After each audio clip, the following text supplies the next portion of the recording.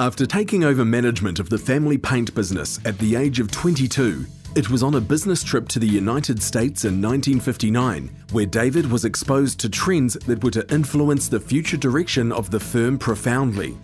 The most important of these changes were the advent of supermarkets, the rise of the shopping centre, and the need for parking for any successful retailing.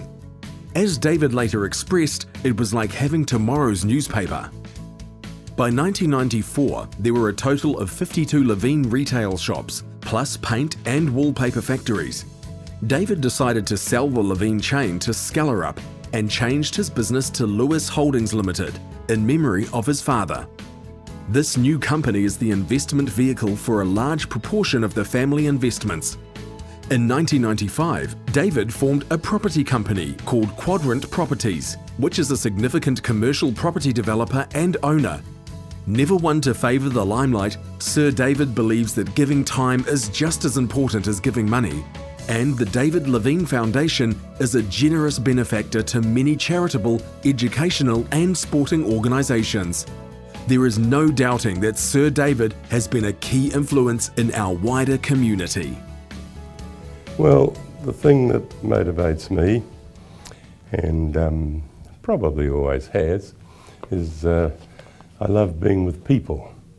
I find that being with people, especially young people, and nowadays I'm happy to say that we're involved in about 30 companies, all with young people.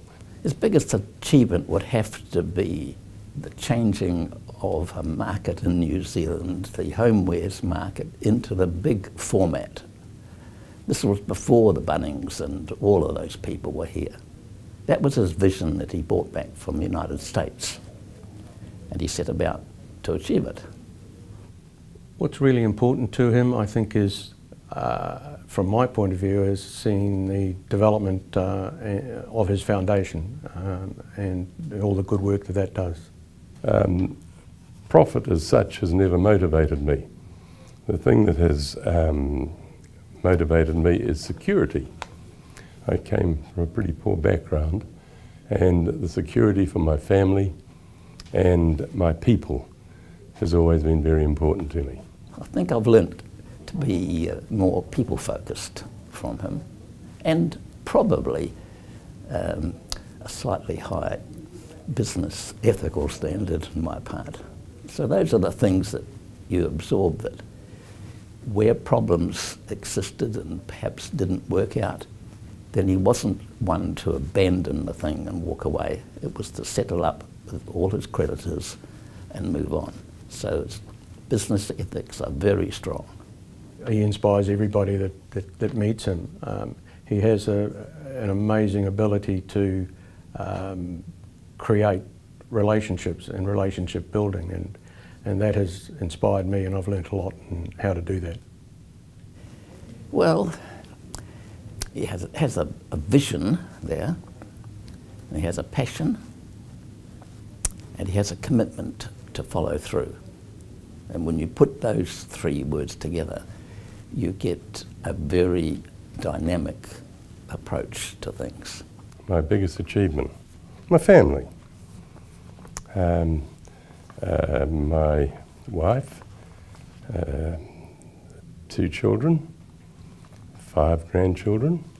I think what motivates him is people, and it's people, people, people. It's a constant theme around our office.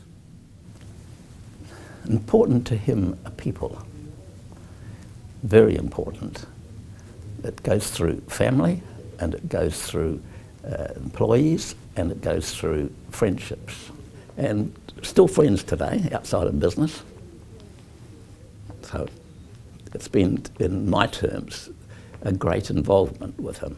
And when you say, what have you learned or how have you benefited? Well, I think you absorb part of the environment that you work in. And that's what we've done.